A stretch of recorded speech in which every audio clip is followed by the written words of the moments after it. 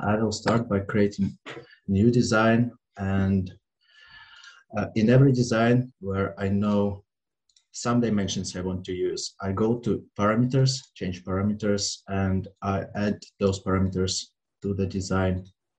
So you click on user parameters, you create a name, and I know the height of the model I want to create, and it will be 30 millimeters.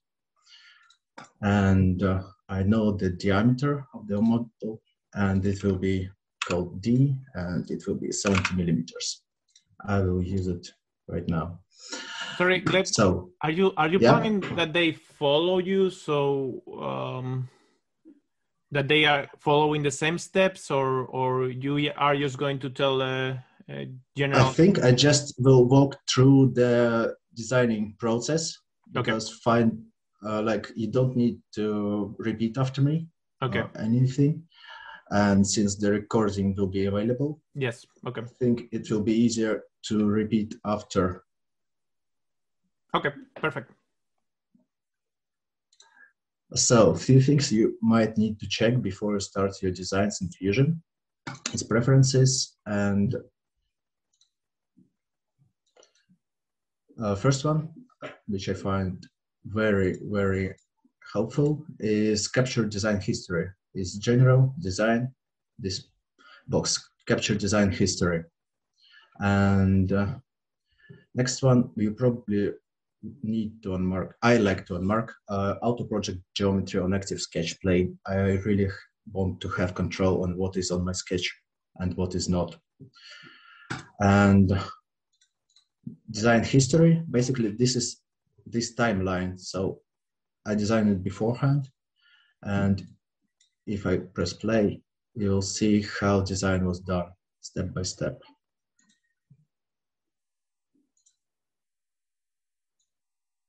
Sorry, here.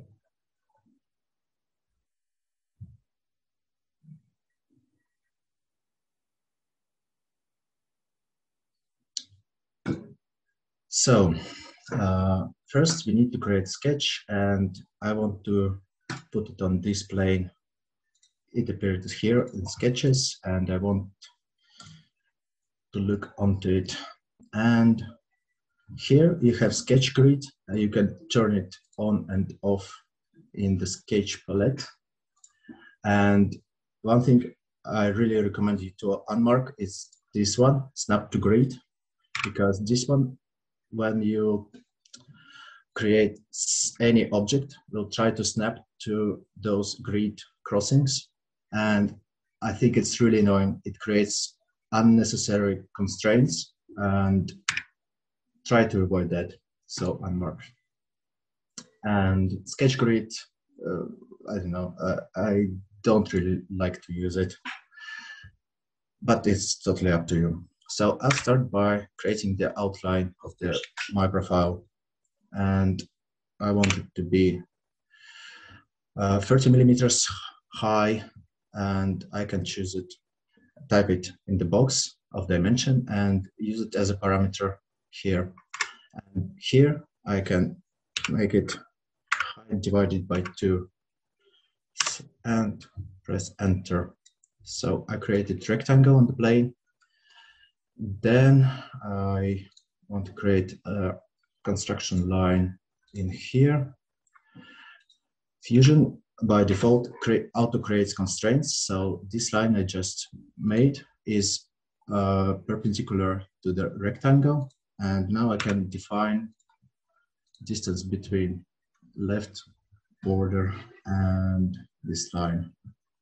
And let's say it will be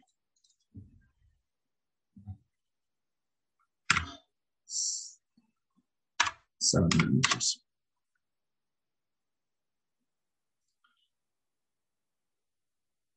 Okay, and now I can finish my profile like that. I want to specify a few distances here. So this one will be 2 millimeters. This one. This one.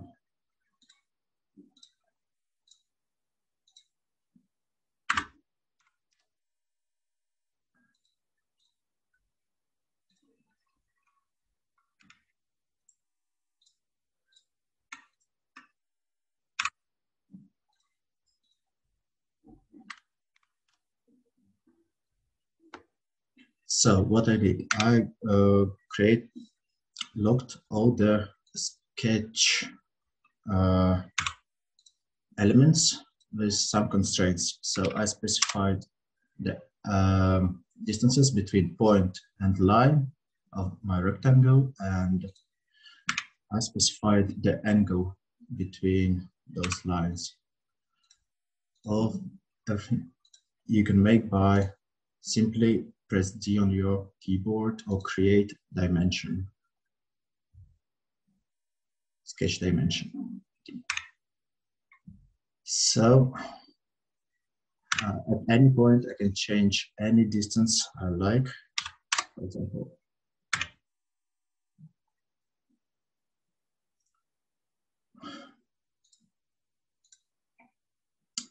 And after I finished my profile, I can just click Finish Sketch. And from this profile, I want to create an object. And I want this time use a revolve function in Fusion. So I have my profile, click Revolve. I select profile, I select axis around what this profile will be rotated. And simply press OK. So I created a body which has profile of my object. And after that, sorry, Gleb, one moment. I am receiving a notification that this meeting is going to end in 10 minutes. So just in case, I'm going to add in the chat another meeting room, my own meeting room. So copy and paste it just in case it shouldn't be, but just in case I mean, this session ends, you can join this other one, okay? Okay. I don't know what's the problem because it should be. Actually, I might be using Zoom from my personal account, and okay, it might be that there is a time limit. Okay, yeah, it might be so. So anyway, if you are in all the people who is attending this meeting, I have put in the chat another meeting room, and if this one is stopped, you can move to the other one. Okay, I will open immediately.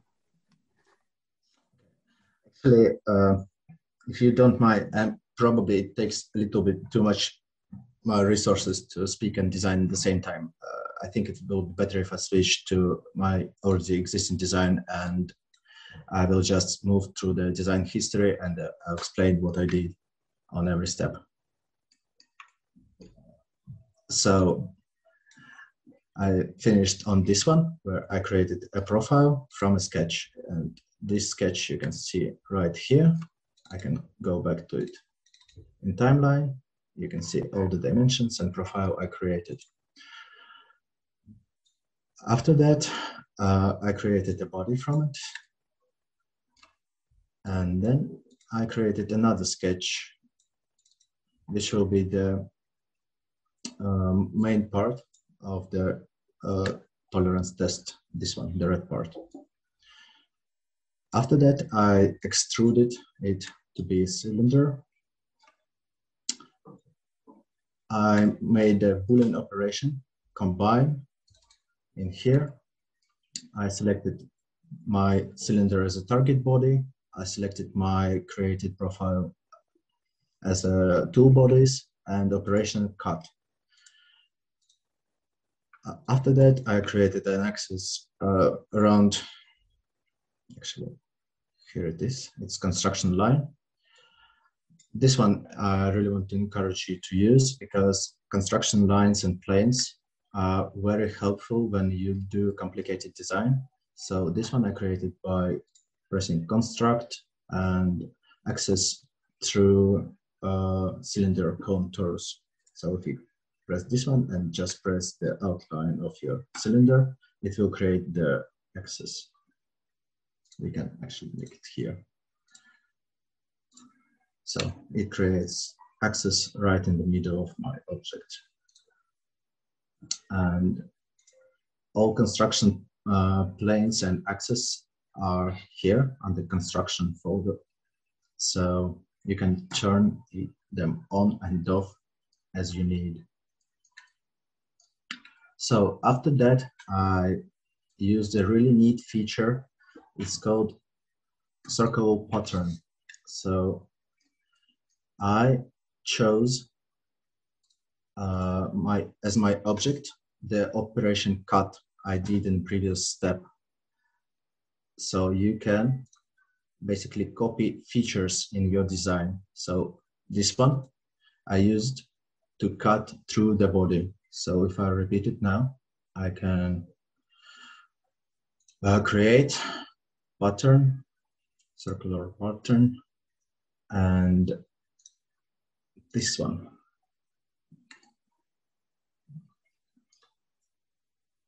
So I'll go back one step in timeline. Then create pattern. Here you can select bodies from here. You can select design features from here. So I want to select this combined feature I did earlier, and select axis, the axis I created before. So here you can change the number of your parts will be created. I can go with 3 just to demonstrate how it works. And I actually will just delete this feature and go forward to timeline. So now I just cut the body. Next thing I did is I created a pattern out of this body I created from profile. I used the same circular pattern feature.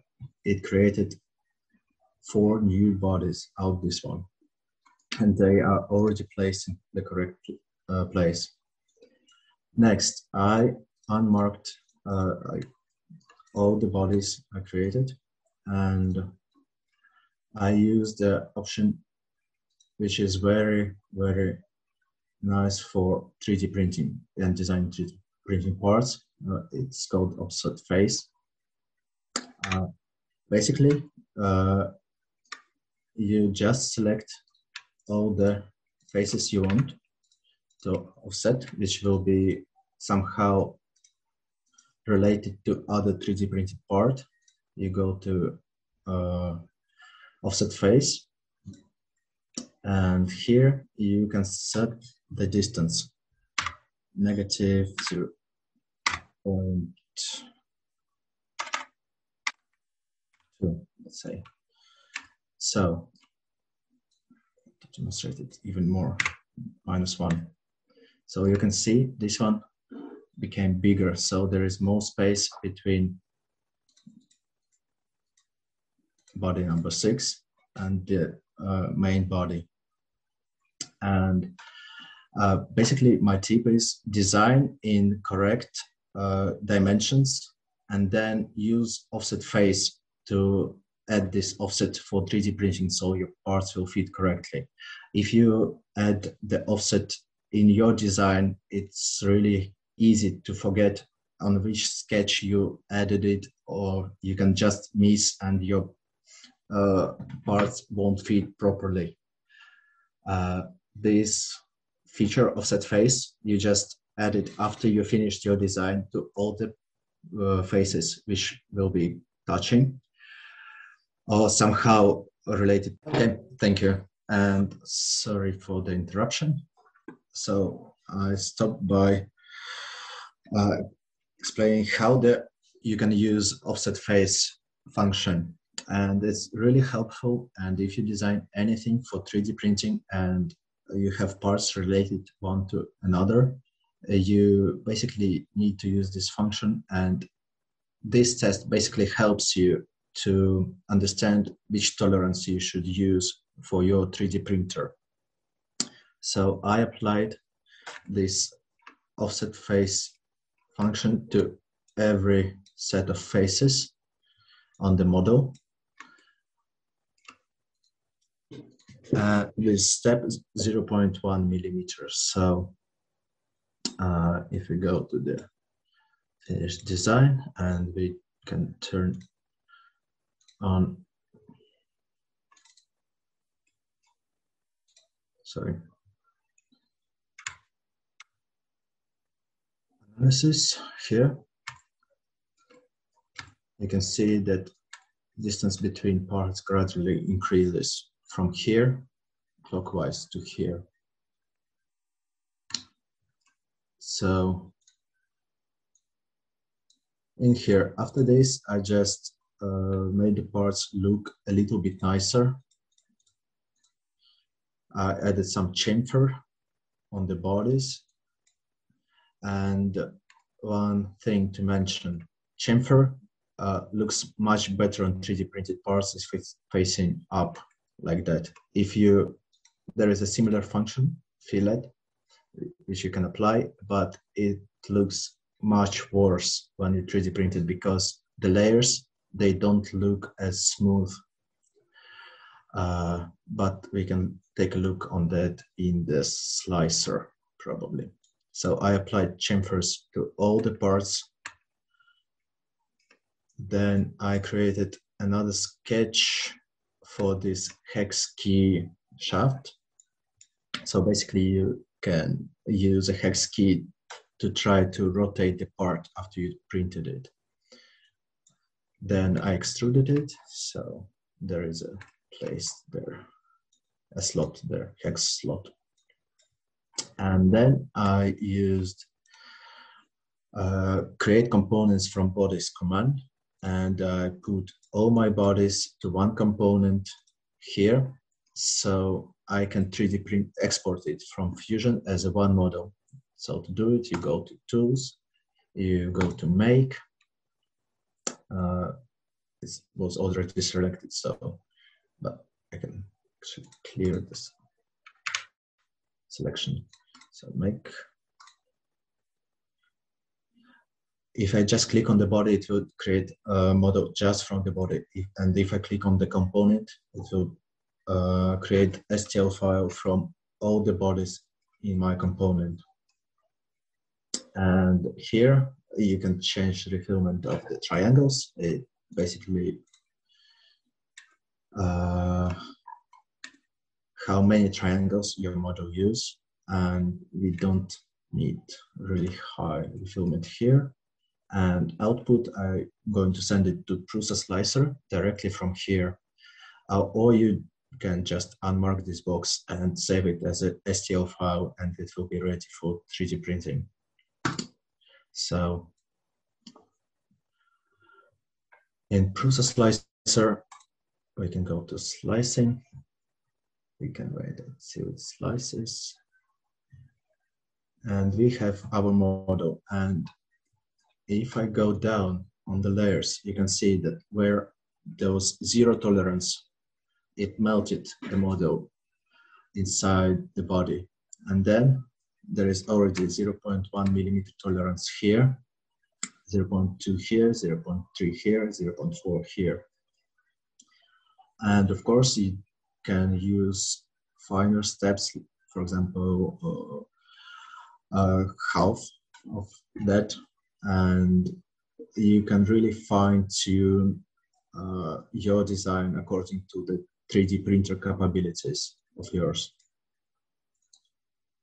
Basically, after that, it is ready to print, and after you printed it, you can see that those probably will be melted together, and starting from 0.2, you most likely will be able to rotate this part relative to this, at least with 0.2 millimeters using hex key, 0.3 millimeters for sure, I would say you can rotate it by hand. If not, you really need to calibrate 3D printer.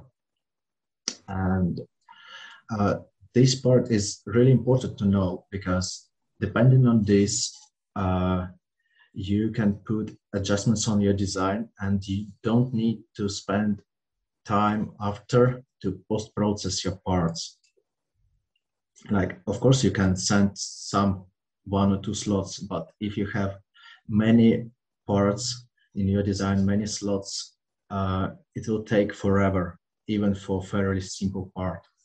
And it's much better to design already according to printer capabilities. So sorry, one question or clarification. So this tolerance test is used in the beginning when you calibrate your printer to check the capabilities of your printer, right? So it's mainly to check how close you can have the words. For instance. Basically, yes. If you know beforehand, you just print a part like that. I think you can find similar ones on Thingiverse.